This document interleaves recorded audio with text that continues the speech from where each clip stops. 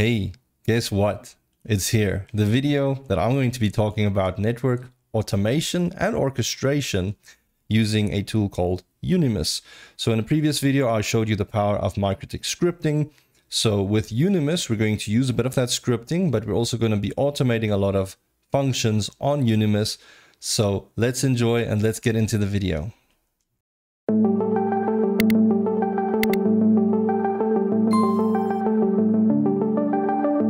So let's talk about network automation a little bit. What it is, what's its benefits, and how we can go about setting up some automation. So in a nutshell, network automation comes down to us automating certain functions on the network, be it stuff like configuration backups, perhaps things like error recovery. That is the type of things that you typically like to automate on the network, just to make sure that there's no manual intervention required from a person having to log onto a device to make changes. Automation is really useful, and I do think it is a skill set that a lot of network engineers need to pick up on. Then we get stuff that we call orchestrators or orchestration. So I don't want to scare you with that word. It's actually really awesome what an orchestrator does, because if you think about it, have you ever watched or listened to an orchestra and you've seen, I think you can call him the conductor, but in this sense, we're just going to call it him or her, the orchestrator, this person that stands at the front and they have the stick in their hand and they're showing the musicians, hey, this is how we're going to do this: high note, low note, high note, low note. That is what orchestration is on networking as well. Instead of having to do everything on each component, on each musician, the orchestrator, it's a central point, it can be a server, will be running commands and automation for us. So we can push basically code from an orchestrator, from something like Unimus that I'll be using, to various different components or routers to either add configuration, remove configuration, or automate certain stuff like backups. So that's what we're going to do now. And I just want to quickly show you how awesome Unimus is when we do something very basic and building off of that little script that I had in the previous video. Okay, so what I'm going to do is I'm going to log on to my Unimus server, and I'm going to do a quick preset that I'm going to add. And we'll go over Unimus briefly as well, how to set some things up. But I just want to show you the power of automation quickly, because what I'm going to do, or orchestration, I'm going to add a VLAN preset, and we can add some commands. And this is exactly like the command line that you'd be on a device. So I'm just going to add that same script that I had for the MikroTik. So local x, which is a variable, for x from, let's say, from 10 to 20, do equals curly brackets, interface, VLAN, add VLAN-id equals $x. So I'm just showing that it's that VLAN or that variable. Then we're going to do a vname, and we're going to make quote marks, VLAN underscore $x, and we're going to do an interface equals ether4. Very basic MikroTik script to add VLANs.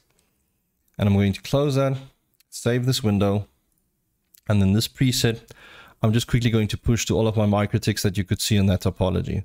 So don't worry about all of these buttons yet. I'll show it to you after this configuration bit is done. I just want to show you the power quickly. So I'm just going to run the script now, or run this preset. It's busy running. So it's a pushing configuration. And if I look at my devices, I can actually see configuration was being pushed. If I look at my mass config push, it's done the output, and it's actually logged into each of those MikroTiks for me. I didn't have to log into any of them. It ran that script. And if I log into any of these MikroTiks, I should actually see that all of those VLANs exist. So if I do an interface VLAN print, I've added VLAN 10 to VLAN 20 on ether4 for all of these routers. So that's actually pretty crazy and cool, because regardless of it being a VLAN that we push to all of the devices. What I'm trying to show you is you can push configuration to all of your routers or only specific routers if you want to. And it makes it a lot easier because it was literally the push of a button and typing in the commands from here instead of having to log into each device. All right, so this is kind of the power of Unimus. Now I'm going to show you a few cool things on Unimus and just how we can tweak it and get it and actually work on Unimus properly. All right, so if you are looking to get Unimus, first thing that you'd like to do is you'd like to actually go to their website, unimus.net, and you will click on the Get Started Using Unimus.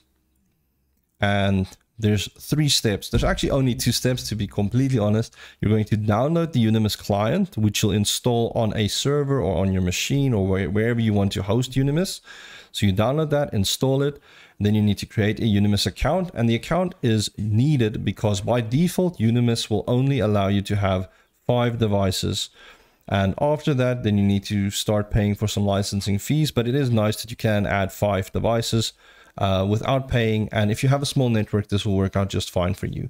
So with Unimus, you create an account, and in that account, you're actually going to have a license ID that you need to specify on your Unimus client. So once you've installed the client, you're going to boot up Unimus, and it's actually going to give you a few prompts that you just need to follow along. So it'll ask you, what do you want the username to be? What will default credentials be for devices that you're going to log in? So you just follow along with the prompts. It is very straightforward. If you do struggle at any part, you can go to the Unimus wiki, so wiki.unimus.net. Then you can find where you're installing this on and follow the steps just to make sure that you are doing everything correctly. All right. Once you've actually installed Unimus, you will log in with whatever credentials you're using. And I'm just logging in with my own credentials. And from here, it will give you a nice overview of how many licenses you're using. If you run out of licenses, it will show you it's full here. It does have some nice modes. It might start up in the light mode. I prefer to use the dark mode because it's a bit easier on the eyes. But from here, you can see a good overview of everything that's happening on Unimus. You can also navigate to the settings, because settings, it will have a lot of the settings that you define during the setup phase. But you can define things like custom schedules. And think of this like the schedule on a MikroTik device. You can set up a custom schedule of when you'd like specific scripts or backups to be run. Credentials is in essence a tab where you can specify login credentials that can be used to connect to a remote device. So this is quite nice, especially if you have multiple credentials, you can put them here and you can bind these credentials to specific devices so that that device needs to use this username and password to connect. You can also set up stuff like notifications to let you know via email if something happens, if there's an error, if there's any configuration changes. So that's actually quite nice for change control management. You can set up additional users with the user management.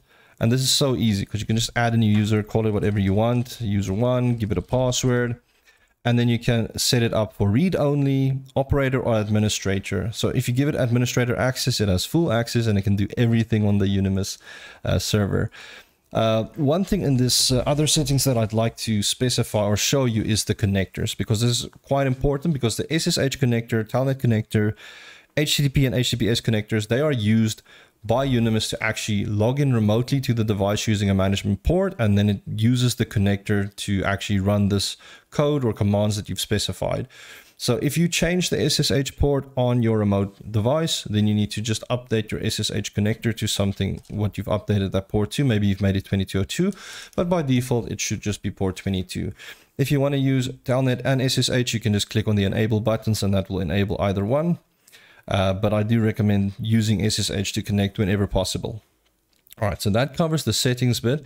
Oh, I just want to show you the license settings. I'll blur out my license key, but your account that you log in with Unimus, you'll see there's a license key. You just need to copy that license key, paste it in here, save it, and then your Unimus is basically A-okay. It's 100% ready.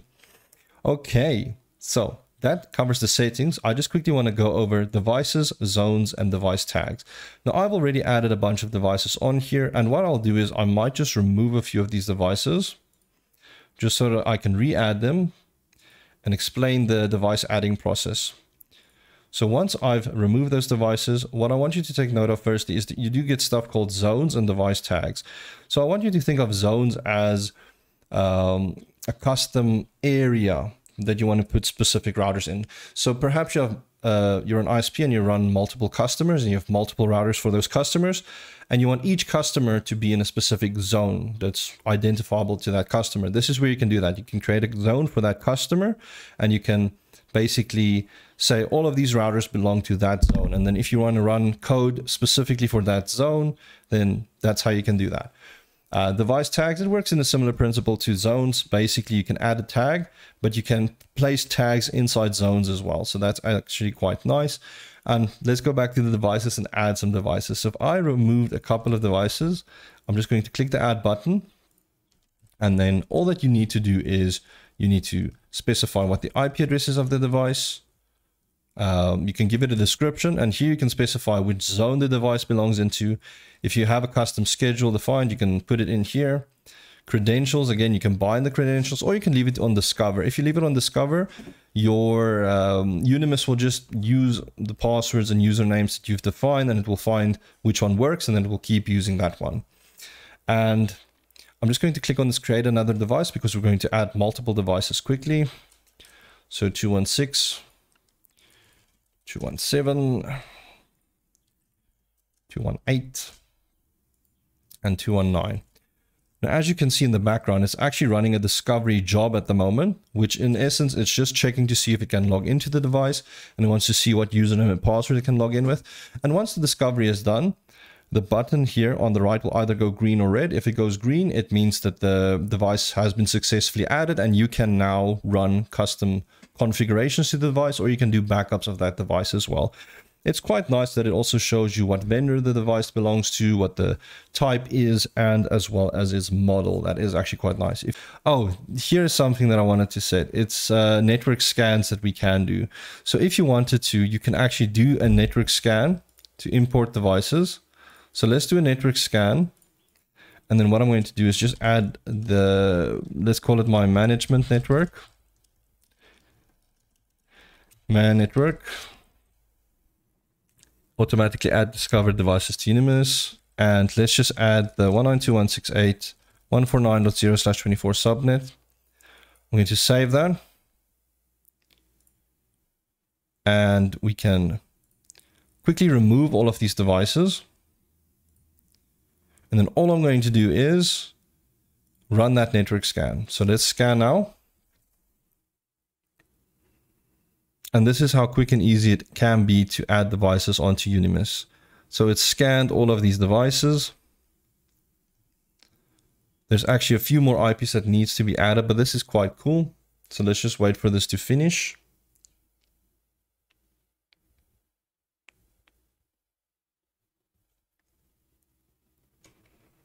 But if I go to my devices, you can see it's been adding the devices as well. So this is so cool. If you click on a device, you can also run backups from here. But if you go to the backups tab, you can also select the device and click on backup, and then it will back up the device that way. But let's quickly run backups for all of our devices. And as you see, it's busy running a backup now.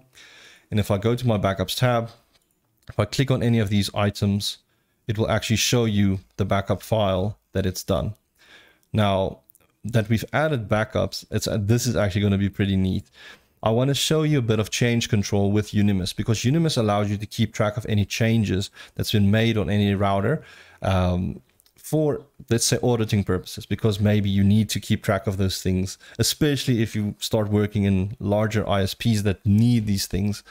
So what I'm going to do is I'm just quickly going to log on to a router, and I'm just going to add an IP address to one of those VLANs that we added. So let's do an IP address, add address. Let's make it 10.0.0.1/24 on VLAN 10. All right. Now what I'm going to do is I'm going to go back into Unimus and let's run backups again. But I want to show you with the backup tabs, there's actually multiple backup files that should be here now. And if there's any changes, as you can see on that first one, so the second one, there was no change. So that's why I still just got the one single file there. But on this first one, .200, we can see there is 2 configuration files. And what we can do is we can select both files and we can click on this diff or difference button.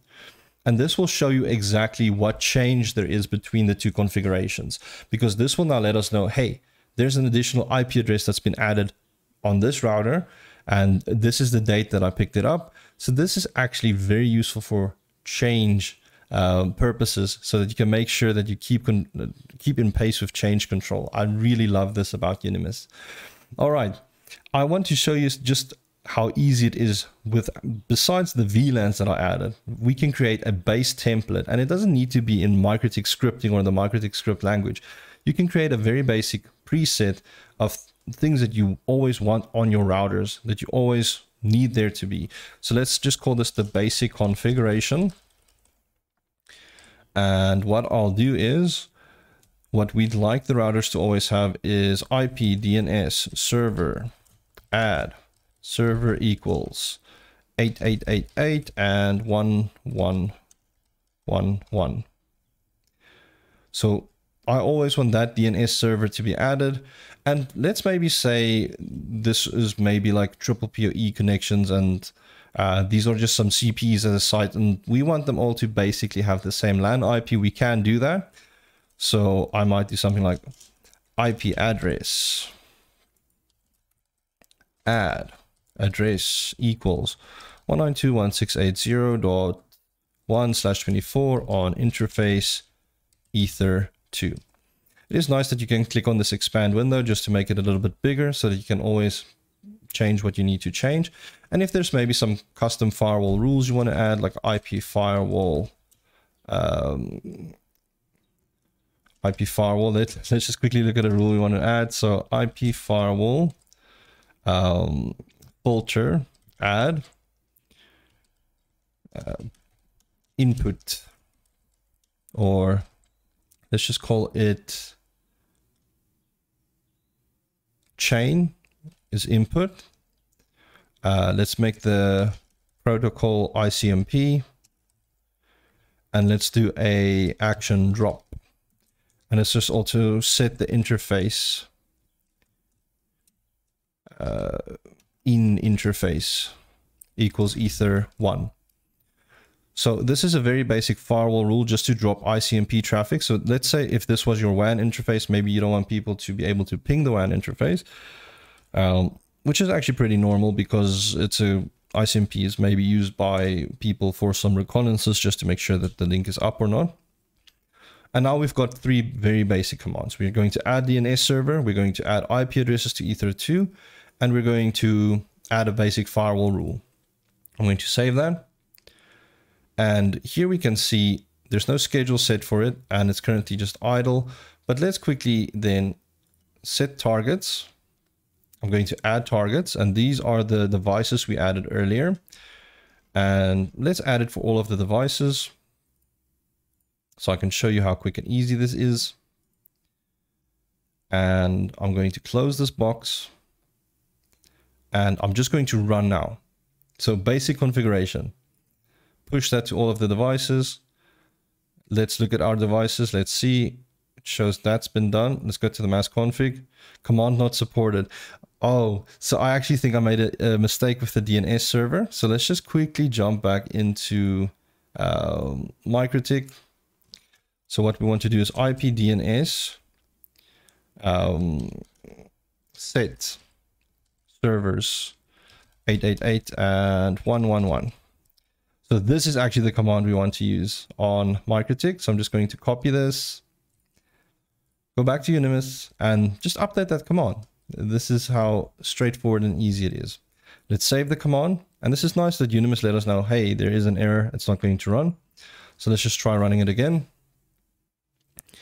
And command not supported by device. What's not supported? Oh, I know why that happened. Extra D there. All right, let's save this again. Let's run now. And now this should go through. So I've added very basic commands. There's DNS servers we set IP addresses, and we set a firewall rule. We've basically set this to all of the devices. And let's do that backup thing again. So let's back up. And then we can quickly look at any changes. Nice. Here we can see there are some differences. Let's look at the differences. And here it shows us this configuration's been added. And in theory, what's happened now is if I go into my command prompt, can I ping any of these routers? Let's see, 149.200. I can't, but that is because of that firewall rule that we implemented. And now you'll also notice that each router will also have all of that configuration added. So if I do a export, we've got our VLANs from earlier. I've got the address that I added on Ether2. I've got the DNS servers, and I've got the firewall rule. So this is perfect. So I've now just shown you how quick and easy it is to actually set up backups, as well as pushing configuration from Unimus, and how to review the change management. So that is really, really awesome. I really enjoy that. All right, we're going to end off the video here. I'd like to thank you guys for watching. And again, I'd like to thank all of the Patreon members and the YouTube members that's been helping support the channel that way. I really appreciate that a lot. And I'll catch you guys in the next video. I hope you enjoyed, and I am out. Bye.